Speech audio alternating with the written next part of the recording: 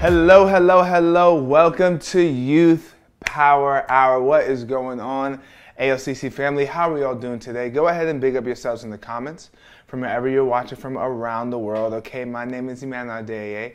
I'm so happy to be with you here tonight to bring forth the word of the Lord. Listen, if it's your first time here, you're welcome. Okay, follow us on all our platforms. That's Instagram, Facebook, Twitter at ALCC NYC. And of course on YouTube at the Abundant Life Christian Center. You can subscribe and hit the bell as well. Come on. I'm so excited to be with you here today. I hope you guys are having a great week. I hope you're excited because tomorrow is the first day of July, which means we're just about halfway to this year, 2021. I was about to say 2020. Just about halfway through 2021. All right, it's going to be the 181st day, if I'm not mistaken. And technically Thursday, crossing to Friday is the real exact half day. But the 1st of July is marking the second half of this year. So I'm so happy about that. I know you're excited about that. I'm so excited to see what God's going to do in your life in this second half of 2021. So get ready because He has so many great things in store for all of us. I want to bring forth the word, as we said. We started last week with a new series called Keep That Same Energy. All right. And last week, I think the topic was called A Great Struggle. And I hope many of you were blessed by that message. And I'm going to bring forth pretty much a second piece to finish off everything that was said in that message last week. I want you to keep your same energy towards God. I want you to keep your same energy toward the things of the Lord. I want you to keep your same energy towards His precepts, towards His commandments, towards the assignment He gives us. That's what this series is about. And I hope this word blesses you today because we're going to be here for a good time, not a long time, just so I get your mind focused on how God wants us to be. Okay, so before we get into anything, we, of course, are going to pray. Father God, I thank you, Lord, for who you are. Thank you for your power and your might, Lord. There's none like you. We give you the glory or the honor for what you're doing in our lives, God. I just pray that today your people are blessed by this message. I pray, Father God, that faith is built and our spirits are stirred, oh God, into obedience, into faith, into trusting you, into moving as you called us to move. In Jesus' mighty name we pray. Amen, amen, and amen. And because you believe it, you can go ahead and type amen in the comments as well. So good. Like I said, I'm happy to be with you here today. If you're taking notes, which you always should be, the sermon/teaching today is titled, Where is He? Where is He? Just exactly, where is He? Last week we talked about Job and his struggles in his situation with God. And in his situation where everything in his life was removed. And it was an emotional roller coaster for Job. And sometimes we do have those moments where things don't look great and we have to ask ourselves, man, where is God? Where is He in my life right now? Where is He in the situation I'm going through, with the circumstance of how things are going in my life, with this up and down roller coaster, with this situation that never seems to be getting better? Where is He? And why is He not here to help me? And why aren't things changing? I think this where is He question comes from when a lot of people, and it happens to all of us, are struggling and we just don't quite see His plan. And now we're unmotivated, we're unwilling to do anything, we're just lost, we're stuck. And it's a struggle. Where exactly is God and what is His plan? How is He trying to help me? Where is He?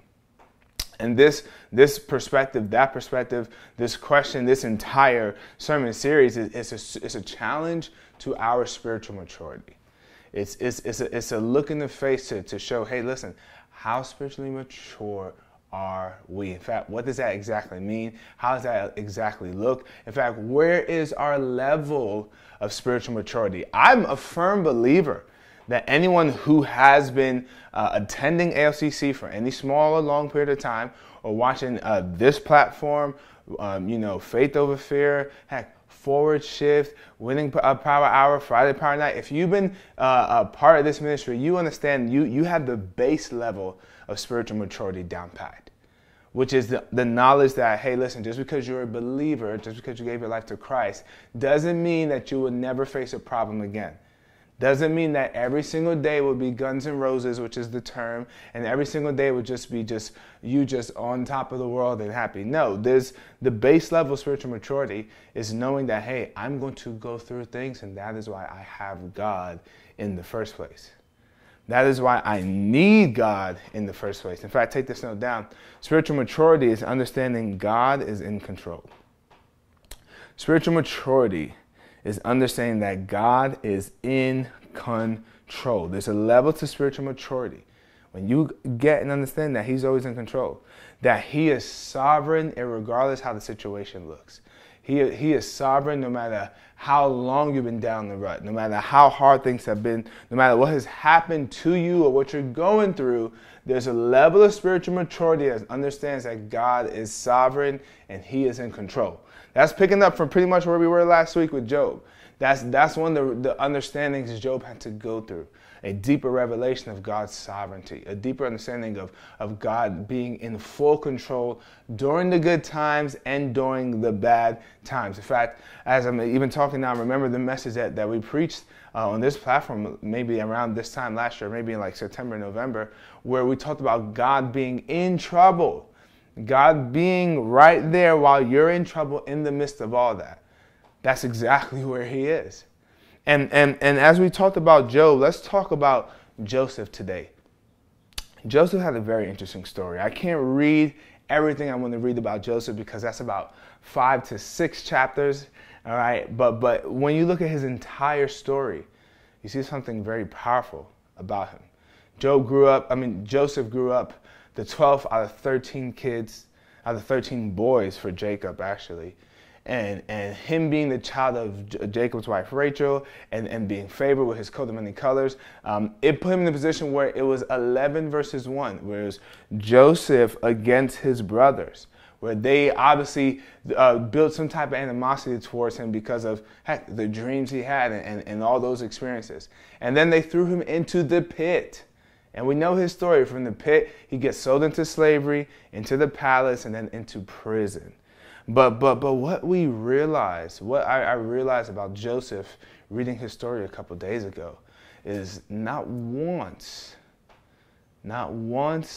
from any pit experience or prison experience in Joseph's life in the Bible do we see that he complained. Not once do we see that he complained. Take this point down. Spiritual maturity, the spiritual mature don't complain. The spiritual mature don't complain. Now listen, I'm not saying you aren't spiritually mature if you do complain, ever, no. I'm saying there's a level to spiritual maturity where you just don't complain about what you're going through. Yes, you can talk about it. Yes, of course, express fully how you're feeling emotionally in the presence of God. We saw that last week. But there's a level to those who are spiritually mature and know who God is and how God works, where you shouldn't just, and you probably just don't complain in certain situations, where it's kind of, let me say, you're above being overwhelmed in a certain situation, in a certain circumstance. You're cool, you're calm and collected because all your faith is in the Lord. The spiritual mature don't complain. Not once did we see Joseph complain.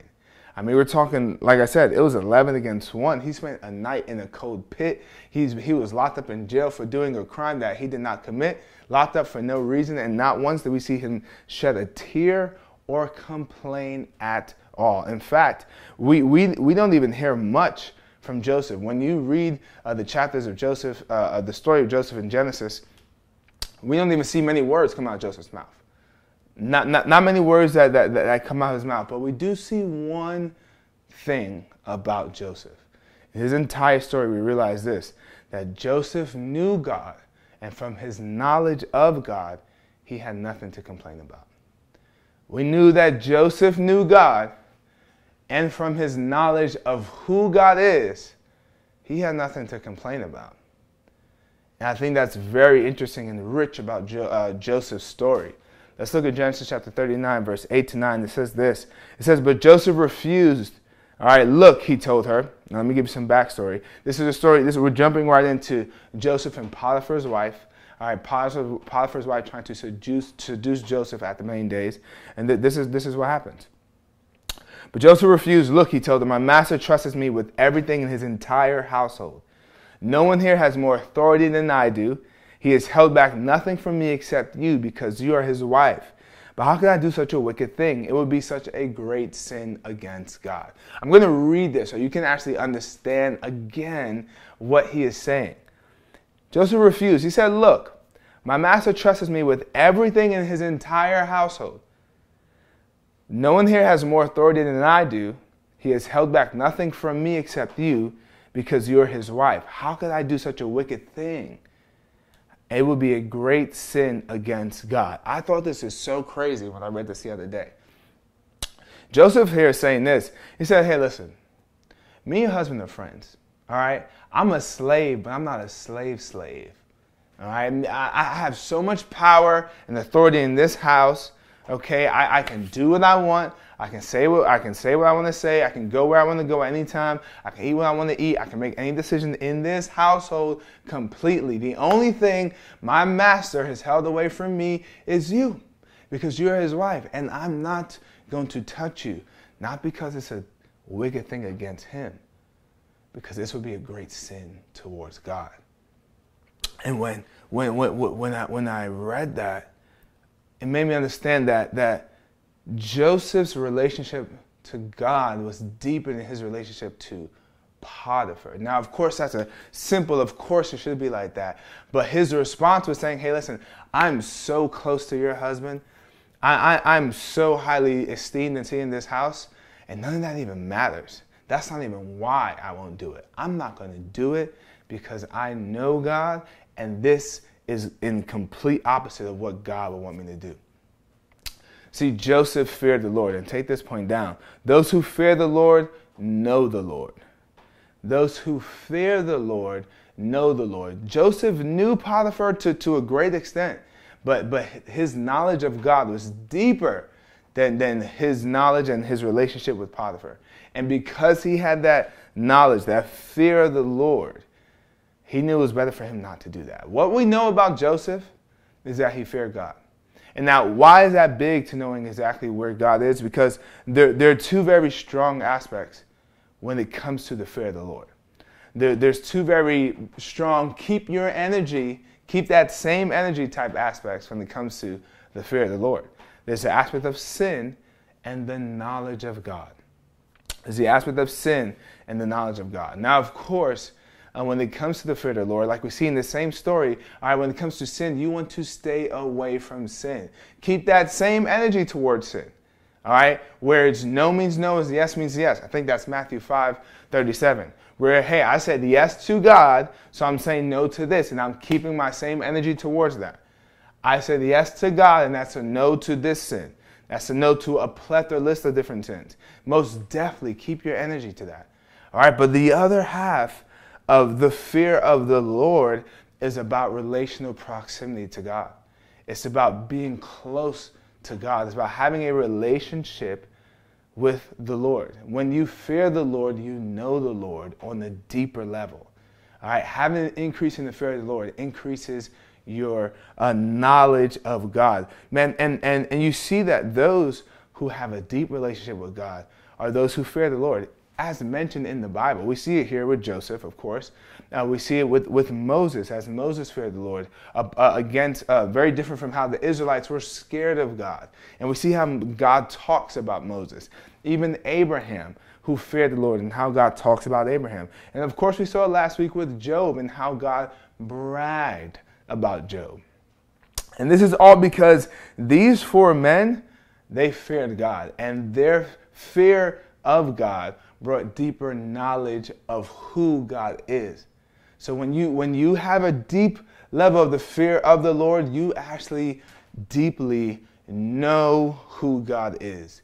You get a deeper revelation of who he is, how he operates, where he's at, and how he works. I think that's so big because Joseph was put in so many different positions where he had to just know.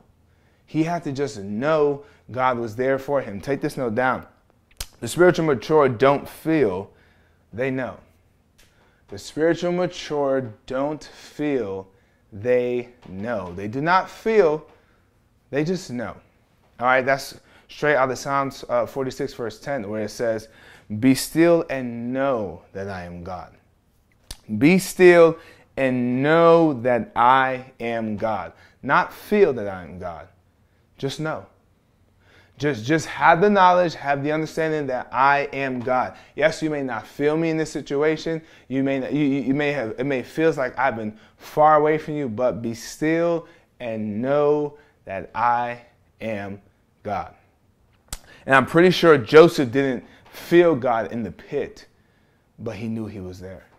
I'm pretty sure Joseph, when he was in that pit and it was all cold, it was frozen that one night, his brothers threw him in there, he did not feel God's presence around him. He did not feel like God was there with him, protecting him. He did not feel like God was there and he got into the situation, but he knew God. And him just knowing God was enough to keep him stable. Him just knowing God was enough to keep him from complaining. Him just knowing God was all he needed. In fact, that's the theme of Genesis chapter 39. When you read Genesis chapter 39, I believe it's mentioned, I think, about 4 or 5 times that the Lord was even with Joseph. It was mentioned 3 or 4, maybe 4 times that the Lord was with Joseph. That's the theme of Genesis chapter 39. You may not feel that God is there with you, but you just know that he is there with you. Look at these scriptures. Genesis chapter 39, verse 19 to 23. It says this: Potiphar was furious when he heard his wife's story about how Joseph had treated her. So he took Joseph and threw him into the prison where the king's prisoners were held, and there he remained. But the Lord was with Joseph in the prison and showed him his faithful love. And the Lord made Joseph a favorite with the prison warden. Long before the warden put Joseph in charge of all the other prisoners and over everything that happened in prison. The warden had no more worries because Joseph took care of everything. The Lord was with him and caused everything to succeed. Do you see that? Even as Joseph was in the prison, the Lord was with him. Even as you may be in your own prison, the Lord is with you. So the question of man, where is he? Like, how come God has not showed up? How come I'm still in this prison? You know, where is God in my life? Where is he in my situation? No, God is always there with you. Where is he? He is right there with you. Just as he was right there with Joseph.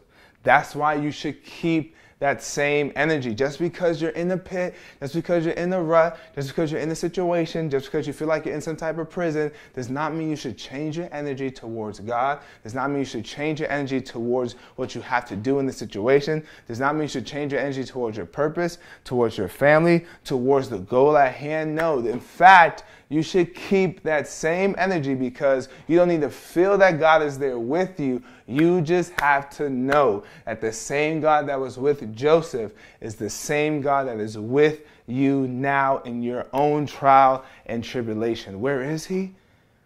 He's right there with you. Where is he?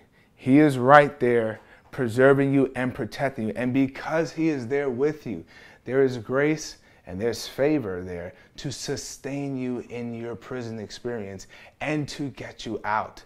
The whole entire time Joseph was in prison, we just read it in those verses, that he even had favor from the warden. That the warden had no worries because Joseph was there. And because Joseph was there, God was there. And because you're there, God's there. I don't know who needs to hear that, but because you're there, because you're in that family, because you're at that job, all right, because you're the possibly one believer, maybe because you're this one person who thinks your struggle is just eternal. This is how it's going to be. No, because you're there, God's there, and because God's there, everything's going to be okay. And because God's there and God's there with you, he's granted you favor. And not only he's given you favor and grace, but he's made a way out of any situation for you. Where is he? Man, he's right there with you. And that's why you have to keep your energy. Keep that same energy of faith. Keep that same energy of trust and keep that same energy of the fear of the Lord. And you know what's crazy? All three of those they work hand in hand, but all three of those are different. Okay, the fear of the Lord helps with your awareness of God, which answers the question of where God is. Because when you have a deeper understanding of the fear of the Lord, it is a deeper understanding of awareness with God. That's a big prayer. To be aware of God's presence, to be aware of His plans, to be aware of His leadings. All right, I believe it's Proverbs 3 verse 6 that says, "In all your ways acknowledge Him, and He shall direct your path." In all your ways, make yourself aware of where He is. Make yourself aware of what He's doing. Make yourself aware of His presence. God is omnipresent. So even the question of where is He, or God's not there for me, or I don't feel God, so He must not be around, it actually doesn't make any sense because He's omnipresent. So what one needs is a deeper awareness of God, a deeper understanding of what He's doing in this moment in my life. And that's where the fear of the Lord comes in. And trust and faith are two things that are different. There will be seasons where you're going to have to operate off your trust that you have with God, and there are seasons where you're going to have to operate based off the faith that you have with God. And faith is what you have when you don't know anything. Trust is what you have when you do know something. All right, there are levels, there are moments where we just have to trust God because of everything He's already done for you, because of what you know about Him, because of different things, different situations He's gotten you out of, different testimonies where He's healed you, where He's provided for you, where He's sustained you. Then that helps you trust God. But there are moments where you're going to need to see God in a different light, where you need a different revelation of the Lord, like we saw last week, and you have to step out in faith. And you have to step out in faith once again, like you never knew God before, and dig deep into prayer, and dig deep into fasting, and dig deep into worship, and dig deep into just letting God take full control, and you stepping out on faith, stepping out on nothing, and believing that God will see you through. Believing is faith, knowing is trust, and the fear of the Lord will sustain you and be foundational for both. But there are moments where you're going to have to put full faith in God, because you just probably feel like God is far from you in this situation. And the spiritual mature, we do not feel, we just know. We do not feel, we just know. Take this point down. Your temporary situation shouldn't stop your heavenly assignment. Your temporary situation shouldn't stop your heavenly assignment. Let me tell you this aspect of keeping your same energy. Because what we see from Joseph's story is that Joseph never let his problem stop him from fulfilling purpose, stop him from moving in power, stop him from moving in authority, stop him from moving in his purpose. Okay, though he was in the prison, he still interpreted dreams. Though he was in the prison, he still used his gifts. Though he was in the prison, all right, he still allowed God to use him as a vessel. Now, why is that so important? Because there are times where a lot of us, we get in a situation where, heck, it's not our day, our month, our week, or our year, and we're just stuck not helping anybody. And we're stuck not fulfilling our purpose. And we're stuck in the point where it's like, you know what, God, I can't do what you want me to do because you're not doing anything for me, because I'm still stuck in the same prison day after day, week after week, month after month, year after year. What is the point of me walking in obedience? What is the point of me serving you? And Joseph did not have that mentality. In fact, Joseph's breakthrough came because he was still moving in purpose and authority and power while he was in prison. All right, Joseph in prison interpreted two dreams. I believe it's the baker and the butler. And because he interpreted those two dreams, one of them was able to bring him out to help assist him years later with Pharaoh. And why is that so important? Because there are people, and those people are us, all right, who find ourselves sometimes in situations, in prisons, find ourselves in circumstances and trials and tribulations that are just tough, where we can't see God, where things aren't going well for us, and God still wants to use us to be the key that unlocks other people out of their own prison? What are you going to do when God wants to use you to break someone else out, to free somebody else from the bondage that they've been under while you are still locked up yourself?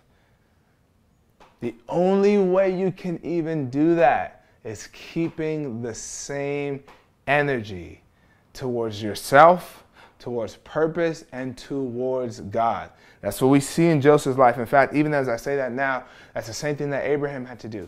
Abraham had to pray for Abimelech's wives to not to be barren, essentially, anymore. And while the whole time, Sarah has not even given birth to a child. Sarah's like 80 or 90-something years old. They're expecting kids themselves. And God is like, no, listen, I want you to pray for him and his family and all the females in his household for them to give birth, for their wombs to open up. And sometimes we have to pray. Sometimes we have to be the key. Sometimes we have to be the person to fill the void in other people's lives when there's still a void there for ourselves. How can you keep that same energy? It's necessary. You need to have that faith. You need to have that trust. And you need to have that fear of the Lord. It is very, very important. All right, and just understand that even as you're in that situation, God is with you. God is with you. That revelation alone should help you keep that same energy towards him. Keep that same energy in that trial, in that struggle, in that situation. And even bigger than that, what we see in the Old Testament a lot of times, obviously that God is with individuals. Yes, and that's beautiful, that's great. But because of what Jesus Christ did on the cross, it gets so much better for us. Because of what Jesus Christ did on the cross, God is not just only with us, but God is inside of us. That is a note for you right there. He lives in you. He lives in you. Where is he? He is right there inside of you. He is right there inside of you. 1 John chapter 4, verse 12 to 13 says it like this. It says, no one has ever seen God, but if we love each other, God lives in us, and his love is brought to full expression in us. And God has given us his Spirit as proof that we live in him and he in us. We understand that when we give our lives to Christ, the Holy Spirit is deposited inside of us. So back to the question of where is he? Is that even a question? Where is he? Where are you? I think that's a better question. Where are you? Where's your head right now in the trial you're in? Where's your faith level at? Where's your trust level at? Because where's God? God is right there inside of you. God is right there for you, fighting for you. I believe the word says, out of their belly will rivers of living water flow. The Holy Spirit is the rivers of living water that is flowing through each and every single one of us as we are believers in Christ. So answer that question. Are you believing in the Lord? Have you given your life to Christ and believe that Christ has died and has been your Lord and Savior? If that's the case, God is everywhere you go. There is not a place you go that God is not there. Where is he? Where are you? Because he is right there with you. And that's big because your mentality should change. I don't want anyone praying thinking God is far away from them. We don't pray to connect with God. We pray from our connection with God. All right? And rightfully so, a lot of times when we pray, we look up, we extend hands up and probably bow down, which is great, which is right, which is true. But the understanding that the Spirit lives inside of you, don't let the physical posture confuse that God is right here with you, that God is living inside of you, that the Holy Spirit is inside of you, and he is your helper. Our senior pastors and other leaders in our church have done a phenomenal job this past month. Well, this month, because we're still in June. This month talking about the Holy Spirit being our great advantage and walking with the Holy Spirit. And the understanding that God lives inside of us. And all the help we need, all the teaching we need, all the encouragement, all the spirit building, all the faith building, all the fear of the Lord building, all the trust building, everything has been deposited inside of us. All authority given unto the Lord, all authority given unto us, all wisdom, all knowledge, all understanding is in the Holy Spirit. All boldness needed, all power needed, all authority needed dwells and lives inside of you. Where is he? Where are you is the bigger question. Where are you mentally? That's exactly what God asked Adam. Adam sinned and God said, hey, where are you? And that's a mental check to see where's your mind at. So let me ask you this. Where are you? In this situation that you're in right now, in the biggest struggle that you're facing, in your biggest trial and tribulation, where you feel like you can't see God, where you just don't feel like you can even feel God, where are you? In knowing that he is God, in knowing that he lives inside of you, in knowing that because you are there, he is with you and he has made a way out for you. There's been favor, there's been grace released for you to not even just to be sustained and there to be a provision wherever you're at, but God to provide a way for you to get out of any prison, any pit, any situation experience that you may be having right now. So what's the Holy Spirit telling you today? For some of us, we need to get a deeper fear of the Lord and grow in our spiritual maturity and understand that God is so sovereign no matter what we are going through. And understand that God is fighting our battles for us. That we need to have more faith, more trust in God. And that the fear of the Lord is not just working for us when it comes to sin, but is in the knowledge of him. Is in the knowledge of who he is. And as we grow in the reverential fear of him and grow in our awareness of him, we can grow in knowing and believing that God is with us at all times. And maybe you don't have the Holy Spirit living inside of you today because you've never given your life to Christ. We want to take this moment for you to pray the salvation prayer. And maybe you feel like you have to rededicate your life to Christ. Go ahead and pray this prayer and repeat after me. Dear Heavenly Father, I thank you for sending your son Jesus to die for me. I am a sinner. Wash me with your blood and make me new. And fill me with your precious Spirit from this day on and forevermore. In Jesus' name we pray. Amen, amen, amen. Hey, if you prayed that prayer, go ahead and text SAVED, that's S-A-V-E-D, to 718-312-2253. I'll say it again.